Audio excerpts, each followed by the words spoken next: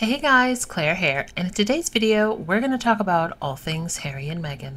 This week on World Refugee Day, the Archewell Foundation recognized the resilience and strength of individuals who've been displaced from their homes due to conflict, persecution, or violence. Committed to uplifting communities, the Archewell Foundation supports those resettling, addressing both immediate displacement needs as well as long-term care, particularly for women experiencing social isolation. Through the Welcome Project, these needs are cared for through social connection and access to vital resources. This week, the Archewell team participated in a volunteer day to assemble personal care kits for refugee families. Those kits included essential items and will be donated to the families through the partnership with the International Rescue Committee, which has been around since 1933. It's very interesting to see the type of organizations that the Archewell Foundation really engages in partnerships with, the IRC, the World Central Kitchen, really incredible organizations that do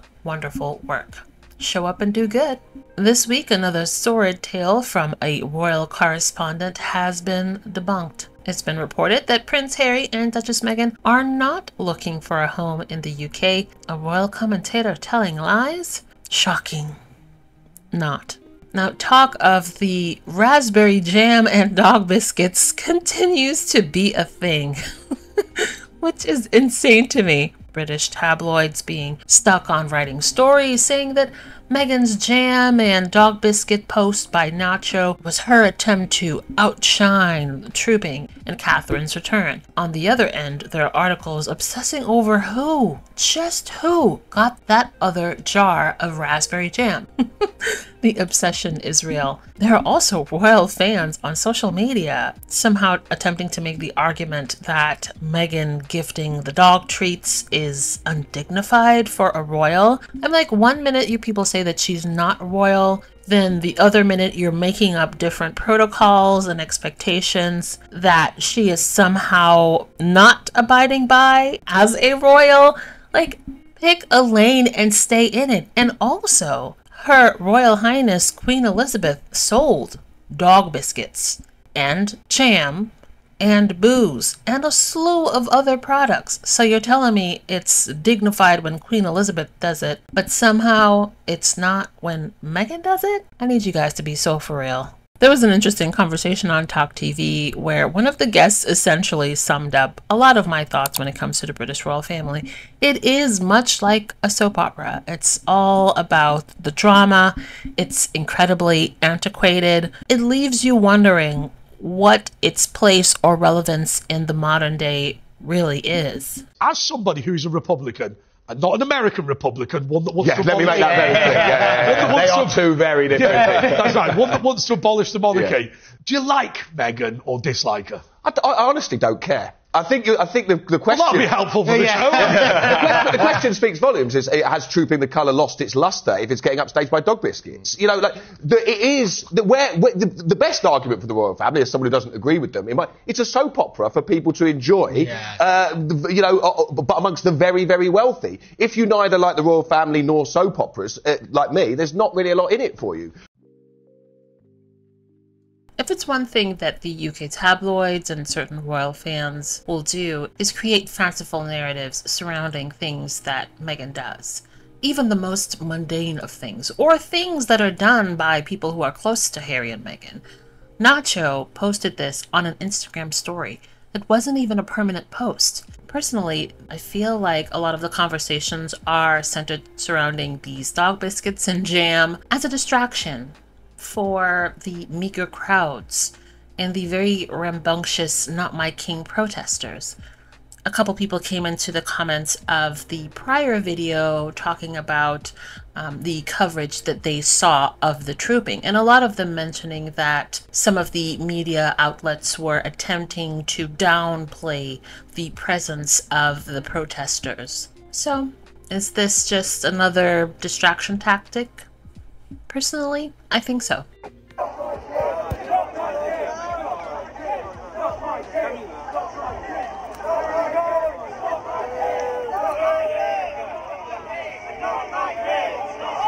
So did they mention that? They kept that out of the news pretty good, right?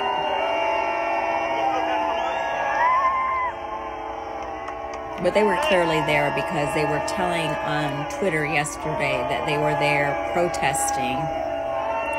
And yeah.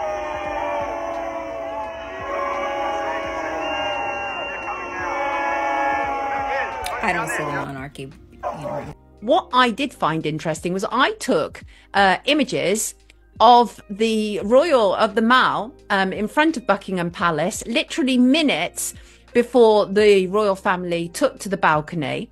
And honestly, the place was half empty. I have the images to prove it. And by the time that the members of the royal family emerged on the balcony, the Mall was still half empty. And that is a fact. And people can say, oh, it's because it's raining. Absolute nonsense.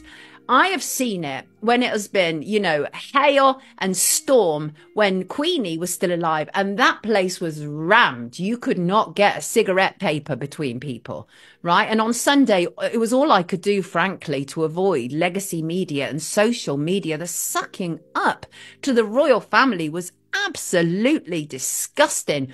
One odious sight to see a media supporting the oppression of people. Now, again, I'm sure there will be people listening to this, watching this in the comments who completely disagree with me, who think that the royal family is worthy and that we should keep them. People are always worried that we're suddenly going to be led by, a kind of presidential figure. Well, we don't have to have that. It doesn't have to be either or, does it?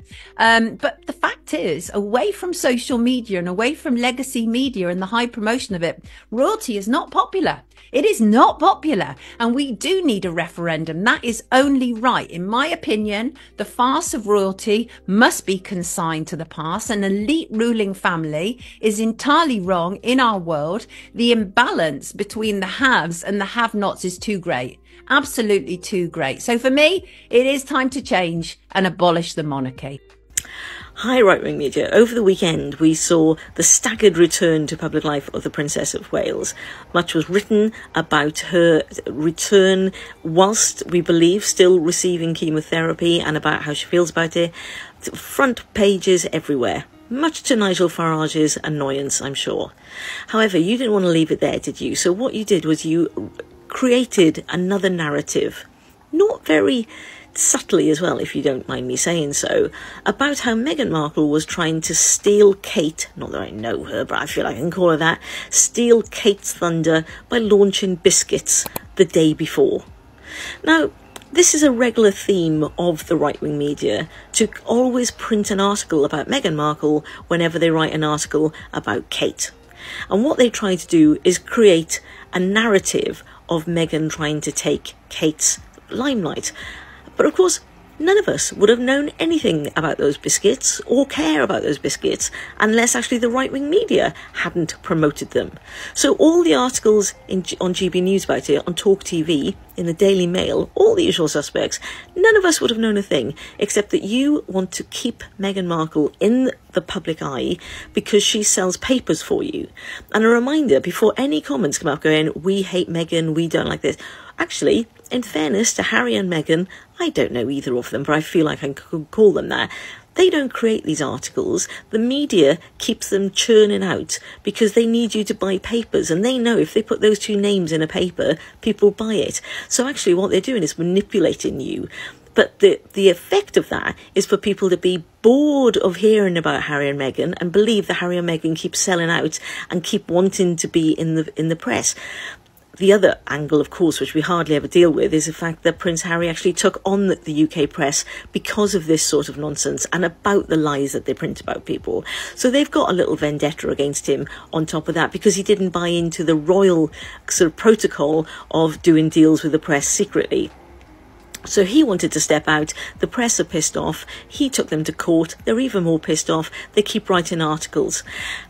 And that's how we got to Meghan's biscuits. So anyway, this is just to say, I'm never quite sure why you always choose to do that.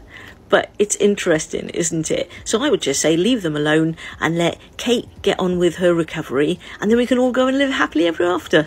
As the accidental disruptor said, the press uses the names of Harry and Meghan to boost engagement. More engagement means more money. But I am still shocked by the crowds for this year's trooping, especially with the dangling of the Kate carrot. She's returning. She'll be in the carriage. She'll be on the balcony. Come see. And a surprisingly low amount of people did. Now, I would often get comments from listeners who live in the UK who would say, don't be swayed or don't be too quick to believe what is said in the tabloids. Now, obviously, the tabloids are the tabloids, right? And that it's not always a true reflection of what the average person thinks. And we've been told just how popular and strong the monarchy is under the rule of King Charles. But those crowds, are those crowds an indication of how things are going to be in the future for the monarchy? In an age where authenticity reigns supreme, deference to public figures, royals included, is declining. So it'll be interesting to see the state of the monarchy within the next 5 years, or within the first year of the reign of a King William. Tough times ahead. Yeah, as people probably know, I think the monarchy is the exact antithesis of a democracy, because it's based on one thing, that any child born into that family, particularly the core family, has greater human value than any other child. That's what it is. I saw the teacher of one of the royal children, I think it was the firstborn of George William, a teacher curtsying to a 4-year-old kid. Come on. Oh, I see. I just think the deferential society and how much it costs. I mean, it is astonishing how much we happily give to them. Let me give you a figure. Okay, it's really important. It's really important. Sure. I didn't know this. £28 million of our money was spent on the 4-day event for the coronation.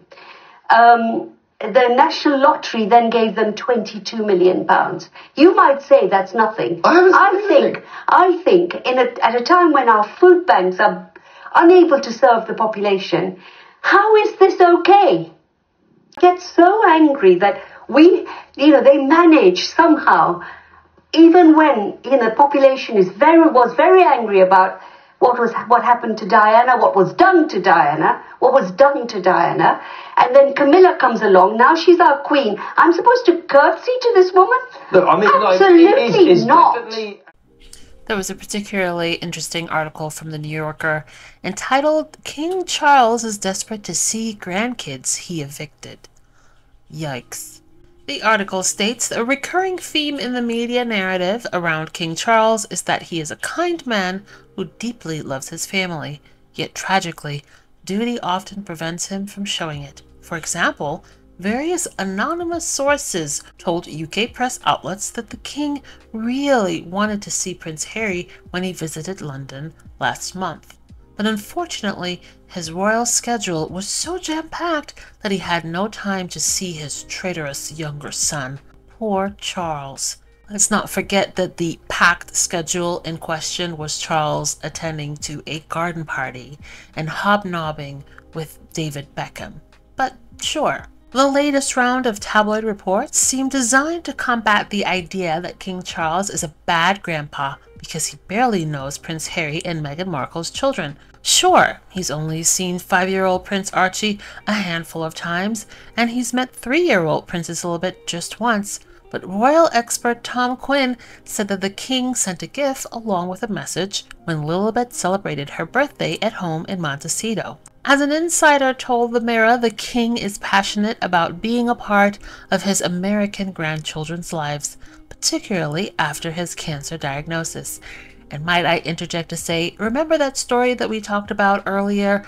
The one that was debunked saying that Prince Harry and Meghan were looking for homes in the UK? That was also by this same self-proclaimed royal expert, Tom Quinn. So, yeah, it continues. The king is absolutely committed to being present in all of his grandchildren's lives. Sure, Charles. Sure. He values family above everything, and whatever the course of his relationship with his son, he would never be content with just seeing his grandchildren at an odd video call. Seeing Archie and Lilibet in person is a bit difficult. Part of the problem is that last year King Charles evicted their parents from Frogmore Cottage, the house they once lived in on the royal estate adjoining Windsor Castle. The Sussexes had long since moved to America, but while fleeing the UK in 2020, they did say that the house would remain their UK residence. Charles has had discussions about an official visit to the United States sometime in the future, and there is no doubt if he goes ahead, he would build in the time to visit his youngest son and his grandchildren, Quinn said. He's desperate to see them and hates the idea that Archie and Lily will not remember him as the warm, friendly grandfather he wants to be. So, perhaps we'll see King Charles pop up in California soon.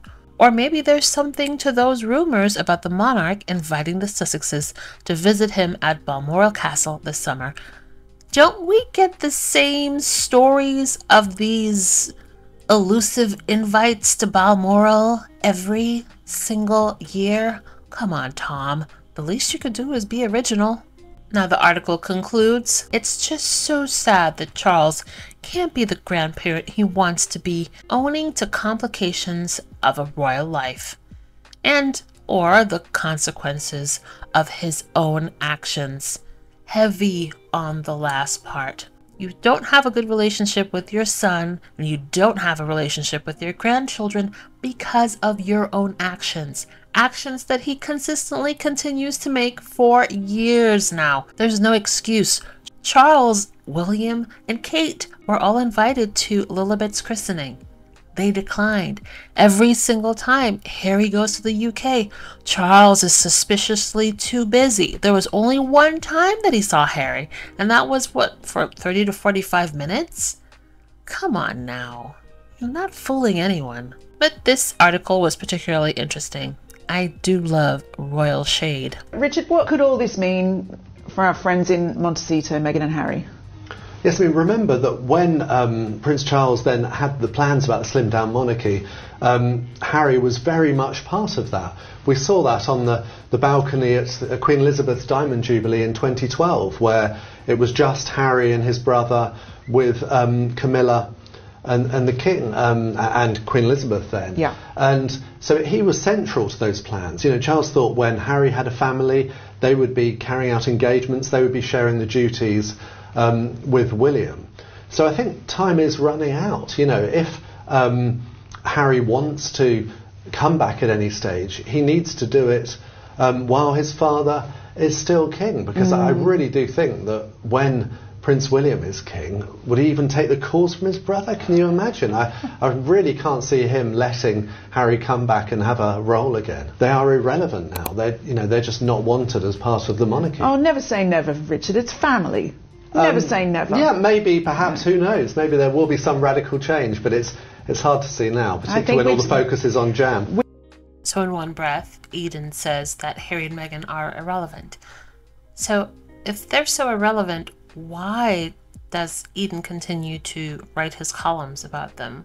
Why does he continue to have these in-depth conversations about Harry and Meghan during these, what are they, weekly panel discussions? Harry and Meghan have left 4 years ago. These royal commentators and royal writers could easily ignore what Harry and Meghan do and focus on their beloved royals, but they don't do that, do they? Also, they're irrelevant and it's only about Jam now, so why the sense of urgency that Harry should get into the good graces of his father and return to the fold? He's irrelevant, yet you want him to return back into the institution? How does that work? Meanwhile, Harry has already told us point blank he's not interested in returning to working within the firm. I don't know how many more times he needs to say it, or how much clearer can he possibly be. A day when you would return as a full-time member of the royal family? No. Do you remember Meghan and Harry's Christmas card from 2018? So lovely, huh? And this is Prince William's Father's Day card from this year. So let's talk about narratives and a little bit of press bias, shall we? When Meghan and Harry got married, the negative press started, and one of the main instigators of that was her half-sister Samantha Markle. So she started this whole narrative of the Duke and Duchess of Sussex have turned their back. So that was the tagline that they used. It was in the press all over the world, turning her back on the family. Have they turned their backs on the world or just her family?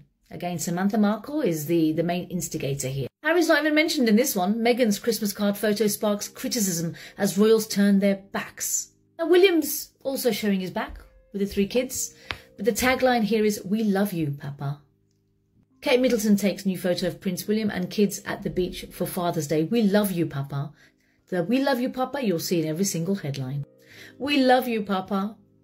Royal children wish Prince William a happy Father's Day. And here, obviously, Kate is applauded because she's the one who captured the photo. Kate Middleton captures a sweet photo of Prince William with their kids for Father's Day 2024. Kate Middleton's perfect Father's Day photo of Prince William and her children sends royal fans into a frenzy as they say they're left in tears over the sweet message, "We love you, Papa." The Mirror decides to speak to a body language expert about why William and the kids didn't face camera in sweet Father's Day photo. And their conclusion is, photographed from the back view, they avoid actually communicating with the camera. It suggests that this is an intimate and loving moment caught, rather than a show pony one pose to please the viewer. Okay. Before and after. I've put them side by side for the avoidance of doubt. Wow, there has been some frequent, frantic and furious comments from royalists on my page about the fact that myself and a lot of other people on TikTok are saying that Catherine Kate, Princess of Wales, looks substantially younger at Trooping of the Colour than she has on previous occasions. Now, don't get me wrong, makeup is amazing. We've all seen on TikTok and other places how good makeup can transform the looks of a person. Also, I look a lot better in summer when there's sun than winter. I know I can actually look worse than this. It's terrifying, believe me, it's terrifying for me. I don't know whether it's the Emperor's new clothes. We have a saying in Yorkshire where I live, there's no one as blind as those that want to be. And that saying is basically that if people don't want to see something that's right in front of their own eyes, they just won't see it. To me, it seems obvious that she looks much younger and much better than she did before. I'm not saying she's not ill. I'm just pointing out the fact that today, or this weekend, she looks better than she has done probably for 10 years. If you are a royalist and you cannot see that, that is fine. We do not have to agree on everything. But 90% of the people on social media are saying there's a substantial difference. She may be ill, she may not be ill. If she is not ill, there has been a substantial breach of trust between the royal family and the British public. In fact, the public all over the world, but the British public pay for them. It wouldn't be the first time that that trust has been broken seriously. All bets are off.